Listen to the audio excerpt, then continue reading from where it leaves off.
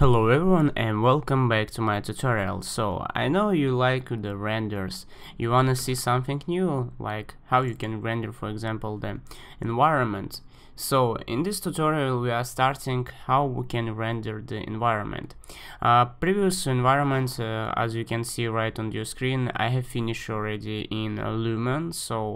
But now I will start to do it in Twinmotion. But later on I will do it in Lumen too. So you will see how we can get the typical the environment, as you can see right on your screen, on two programs, in Lumen and in Twinmotion. I can say the differences will be not so dramatically, but anyway you will see the difference between the programs in same sense. So after that you will get the complete vision how and which the program you should use. Okay, if you are interested, let's start this series. As I said, this is a long time series, and as you can see right now I'm showing you what I have been done in Lumen. Actually now you can see only the scene right here, is nothing much. But if you will go to the photo mode, already I have like existing some photos here, like a lot different photos. So all these things I'll show you how I did that, how I exporting, what I'm doing. If you are interested, leave the comments below and I will do the different tutorial how you can do that in Lumen. But especially today we will start from the scratch, not from the zero, right? Because I understand it's sometimes so boring to watch it. We will start from the like a model. So if I will go back to my Revit, you will see this is my model. It's not finished yet, it's under the finish, but some of the part I already have finished. So and we will start from this project. So the first tutorial it's about the Revit file. The second tutorial will be about how to export and render it. So let's get started. So, and if we will back to our model, let's see what we have here right now. We have a lot of ways how we can create, for example, our environment, especially like asphalt, like pathways, or the grass. Really a lot of ways you can use. For example, if you will go to the mesh inside, you will find here the Toposurface. Okay, you can use the Toposurface. This is first way. You can use if you will go architecture, you can use even the floor. Of course, in some situation floor will be better way than you will use, for example, Toposurface. I not will go deep inside the technology, how it's working. I mean, what's the difference between the Toposurface and the floor, for example, when you're working with the height, as you can see here. But I just say use whatever you want, but just keep in mind you should understand this tool like on the 100%.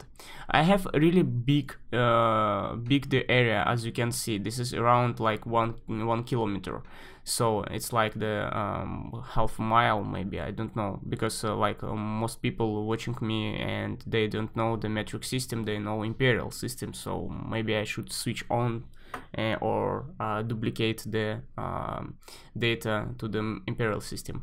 Anyway, as you can see here, I'm using the floor. If I will click on that, on this road, you will see this is floor. Why I choose the floor, I said already before. This is long-term topic, and maybe later on I will write on my own website and I will share with you why I'm using that. But for now, this is better way for me. Okay, anyway, as you can see, here I'm using the wall, the stairs, and of course the main thing for the Lumen, you should separate different materials. For example, here is the grass, and of course I'm using the grass, and here is the pathway, I'm using the road. Here again the grass, I'm using the grass. Why it's important for the Lumen? Lumen separating your geometry by your material. So if you have different, for example, geometry, like let's say here, right? Here it's road, as you can see, and here is road. But for Lumen it will be one material because they using the same type. So you should keep always on your mind, keep about the material. If you wanna separate material, for example, you wanna here use the tile and here you wanna use, for example, the asphalt, you should make different material inside in Revit. So if you not will do that, you will get the problem when you will try to export it. Okay, this is just the like small topic. Today is introduction to this huge tutorial, because I understand some of the people wanna learn Dynamo and some people wanna make the nice renders and whatever. Okay, so what else? If you will check my floor, you will see I have a lot of the dots.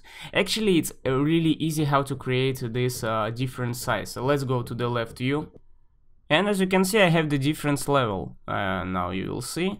So here is the 0 and here is -3 meter. So can you imagine? Because it's huge project, and that's why you cannot see properly the difference between one and second one. Actually you can see, but its slopes looks like it's like really not so huge, but it is. This is 3 meter, so well, it's like this. Okay, so how I'm controlling it? Actually, especially it's really I not say this is really easy, but I'll say this is not so hard. Let's say on this side, I know that corner should be the same size like I have like this road. I'm going just to the modify and just select this dot, and I just drag it, and automatically Revit will connect with the road. Ta-da! Yeah, I have the warning, but I'm okay with that because it's about the shape. And this one I wanna make like -1000 millimeter or something else, so you just should be try. Of course you will get triangulation, you always will get triangulation, but anyway, as I said, I'm not using the Toposurface. In Toposurface you have the other problems, so as I said, it's not a right way in Revit. In Revit it's only about situations, so in different situations you will use different tools, so it's only up to you. And don't forget about also one thing: in Revit you don't have the word this is not right and this is right. So in Revit everything right and everything wrong, so the expert in Revit will say the same thing. Okay, so as you can see, I just connecting with that one, and as you can see, I'm getting the right right connection here. But you can see I get here the triangulation, so this is what I don't like, right? Or maybe sometimes it's making like this situation, so this is not good. For that situation, you should use the add split spline. Let's use the add split spline, and let's connect this dot with that dot, and you will see now we get more nice result. And you just should continue where you wanna do that thing. For example, here I have a lot of the lines going inside to this corner, so I will do like this, and you will see I get more better result. Maybe I wanna connect this dot with that line, and I will get more better result. And maybe I wanna connect this dot, just use the tab key to connect with the endpoint, and for example here, and I will get here the smooth triangulation. So everything in Revit is possible. As you can see, we get more clear, smooth. And here you can make it too. For example, maybe I want one split line here, who knows. Let's check it out. Yeah, it's much better, as you can see. So like this in Revit, you can create your slopes.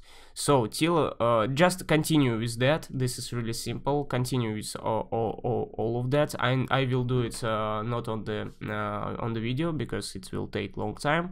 I will switch now to the staircase, because staircase, this is main and huge topic in Revit, and this is pretty simple. Yes, as I said, this is pretty simple. So to create the staircase, you have again a lot of the way, but we will choose one of them.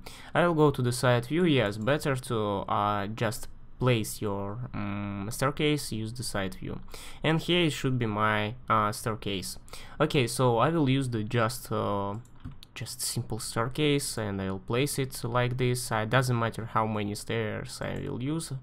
Okay, now let's go to 3D view and let's find our staircase. It's here. Okay, so I know here is around -3 meters, so our base offset should be -3 meter. Let's make the -3 meter, and ta-ta, voila, we now on the place. But our top side, it's not on the right on the right thing. So let's increase like 50 stairs. We will do that. 50 it's not enough, maybe 52 it will be pretty enough. Yeah, it should be. And let's connect our staircase to here like that, like this way. So it doesn't matter, you no need to be so accurate for now. And now I can see, so 52 it's not enough, let's make like 54. It should be, no, even 56 will be not enough, I think. Yeah, 56, this is what we want. Okay, so and now we can convert our staircase. You can do that only in it's only in flat mode, I mean on the site plan. Go to the site plan or go to the some floor plan. Now convert your staircase. You not will see any changes, but you will see here edit sketch. Click on that, and now we can draw our staircase. I will straight away delete this line, and I will use the razor, and I will use the pick the line, and let's pick this line. Okay, so this will be my razor. I will delete these boundaries. I will click on the boundaries, and now I will use the pick the line, and this one will be my boundaries. Let's do that. So this is my new boundaries. Let's use the TR mode. So this is like a trim, and let's trim it. So you should trim it, of course, and let's trim this one and that one. Okay, so awesome, we have the boundaries. Let's use the align, because I wanna align this dot to this dot, and now we should extend these all stairs. So for that one I will use trim and extend. I will choose this line and I will extend everything till this line. I say this one till this line. Okay, let's continue that one, and let's say only to this line. I will tell you why. Okay, let's do that again. I wanna till this one, all of that lines. Okay, so here is everything correct, but here, as you can see, we have the angle.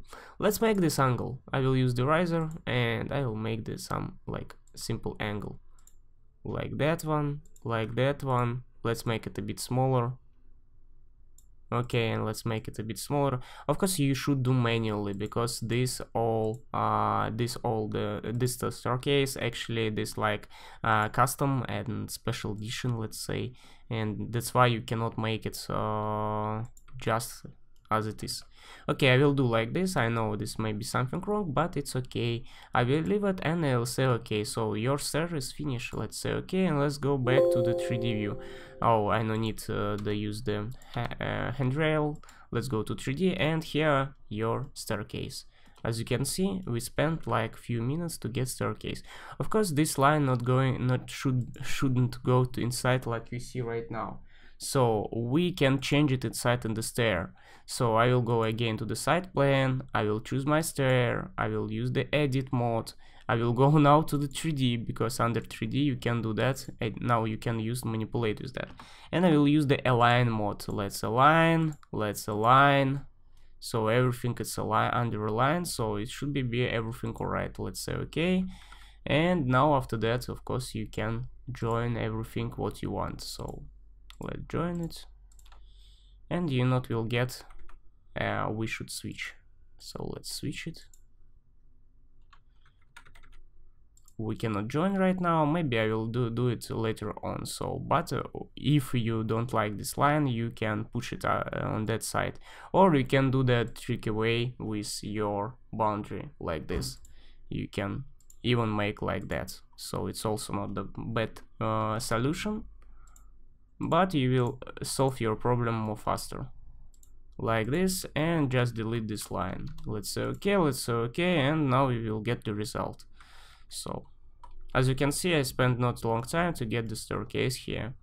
And like last thing, I'll show you how you can so this really we can do the fast cutting. Just edit profile.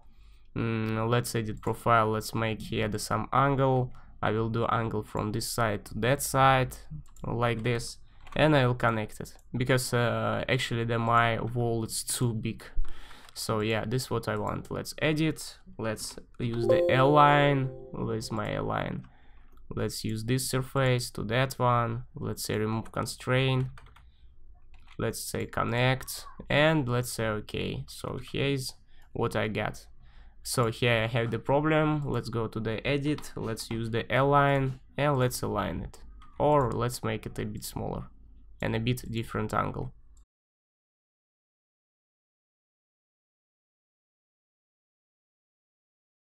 And as a bonus, I know guys, so this I mean today is finished, but as a bonus we want to see how it will be looks like in for example in some render engine, right? So as I said, we will make this tutorial, right? This tutorial we will do Twinmotion. My Twinmotion is already on, and I will just see click on the see Twinmotion. Let's go back to Twinmotion, and now you will see your model inside Twinmotion. Let's see our staircase. So it looks not so bad. So, and as you can see, you can easily manipulate and sending your model. Of course in Lumen you can do the same thing. So as I said, in Lumen we will do later on too. So we will get this model in two different programs, in Lumen and in Twinmotion. But now most things, as you can see here, we did our grass, and as you can see it's not so bad, it's not looks so bad. As you can see, we don't have a lot of the triangulation, so you just here we have the triangulation because I didn't resolve this problem. But once you will solve this problem, you will get a result like you can see here. After, when you will apply here the grass, you will get like a real nice result. So guys, if you are interested of this this huge tutorial what I'm planning to start, don't forget about the likes, comments and share. If you're not interested of that, also let me know about that and say me what you want to see in the next tutorials, and I will try to make best for you guys. So for today finish, and see you soon. To support my channel, you can go to Gumroad, check that my store. There you can find bundle of this Dynamo scripts, or you can buy 2-story complete house or even the 2-story residential classic house. By this way you supporting my channel and you making me happy to creating the new videos for you guys.